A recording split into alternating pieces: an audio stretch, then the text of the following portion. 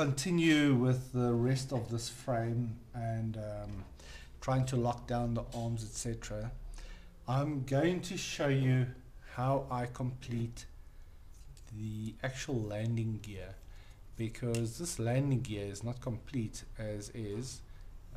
There's the legs that need to be added to that, and the reason is that the reason I don't want to complete this, I want to mount the motors to the arms before I actually mount the arms onto the frame.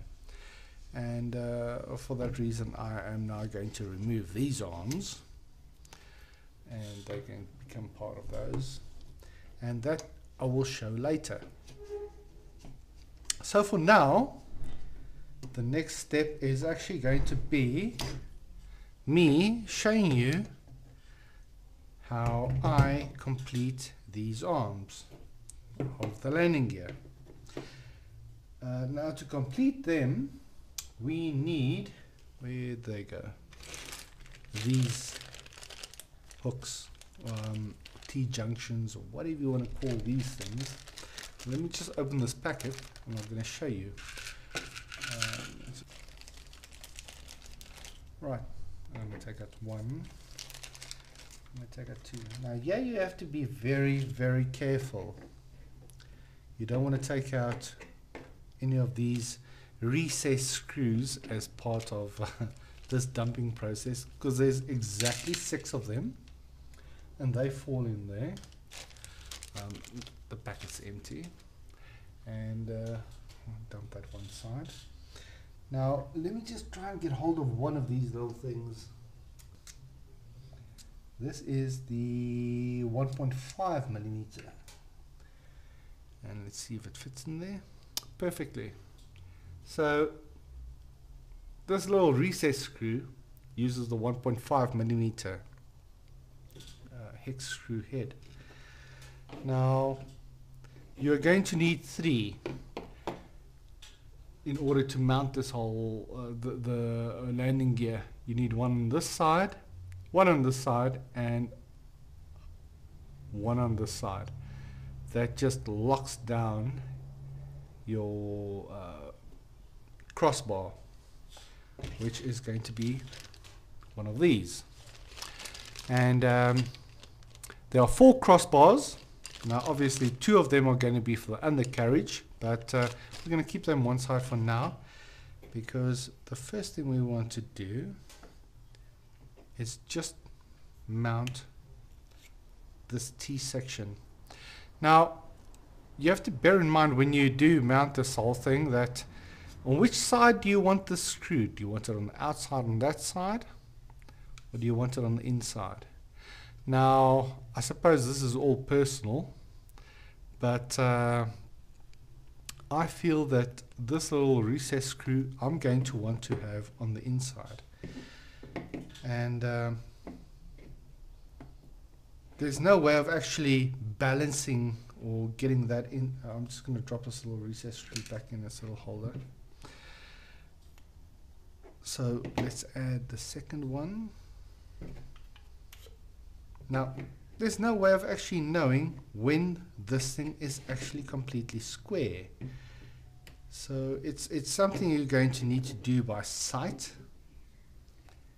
or by adding the T-bars, which I'm going to do now. Let's just open this thing again.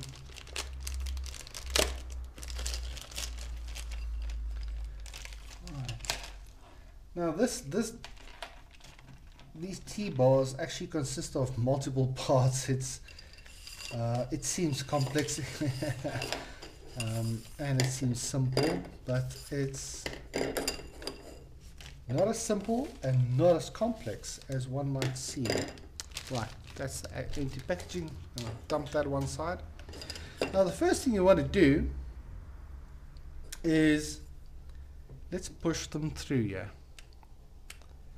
They glide through fairly stiffly, and you want to try and keep these fairly measured in the same area.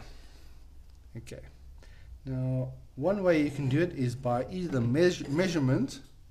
I'm going to keep these one side. Or, let's just try and keep those there.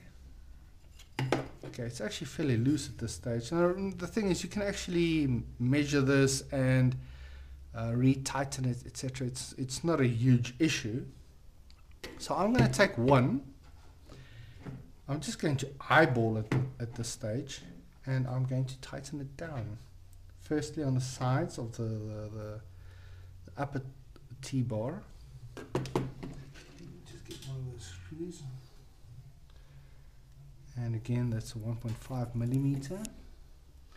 Now, because this is not metal on metal, it's plastic actually turning into metal turning into plastic, and it's just going to grip there. And I'm not going to tighten it all the way down for now, because we might need a little bit of adjustment.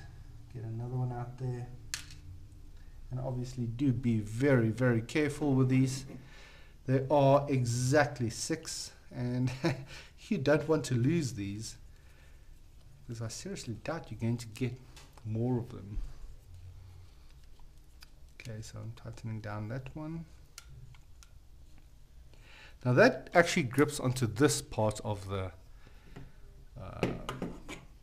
landing gear, and if I eyeball it a little like that, remember guys, this is the landing gear. It doesn't need to be incredibly perfect. And if I eyeball it like that, that's pretty close. Right, so I'm going to keep tightening that down. I'm using my 2-finger rule, which says I'm going to tighten down as far as it is comfortable for 2 fingers to turn. And yeah,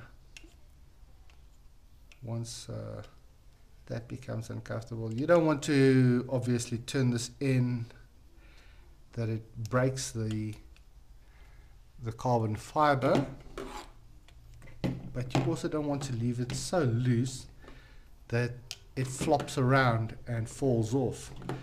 It's currently still way too loose. It hasn't even started tightening. Right. Oh, there I can feel it start gripping. That one's fairly tight now. The next one. And there I can start feeling gripping. And there it's pretty tight. Right, there we go. It's not twisting around anymore.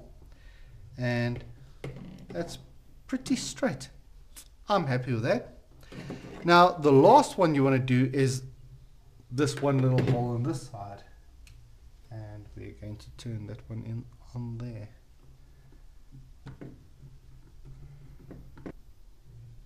Okay. Alright, that's pretty much gripped it. And that's it. That's one leg. Done. It's gripped. Now, the next thing we're going to do, we're going to take these little rubber ends. There's 2 for each side. But we also have these little blocks. It doesn't actually show anywhere on the instructions, but I would assume that those ends are going to actually close up the ends on our lower carriage.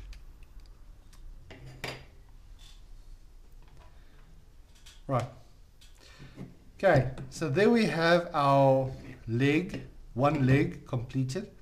It has been tightened down on all edges. This can't move back and forth, and we are going to put these end rubbers on both ends.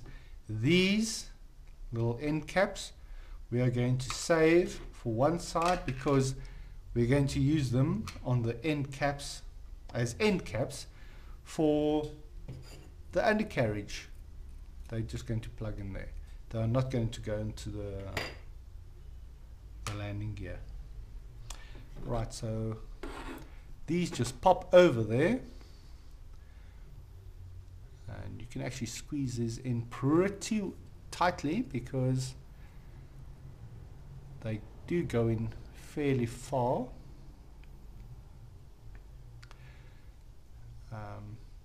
There we go. And they've got a bit of rubberizing. It's just for landing purposes. Right. And that's another one. And that's one leg complete.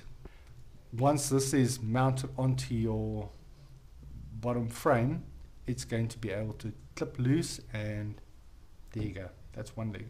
I'm not going to record the entire process of doing another one because it's redundant, and if you've seen one, you've seen them all. There you go.